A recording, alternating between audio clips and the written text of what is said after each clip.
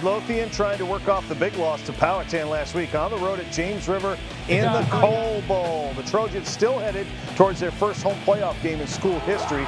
Reese Hamilton, 40-yard touchdown pass to Chris Seward, who was awarded the score even though he stepped out just before the pylon. 7-0 Rapids. That was the only offense in the first half. Hamilton had 2 touchdowns passing and 1 rushing. Cooper Meats did throw a pair of TD passes for the Trojans, but the Rapids win it 28-14, the final.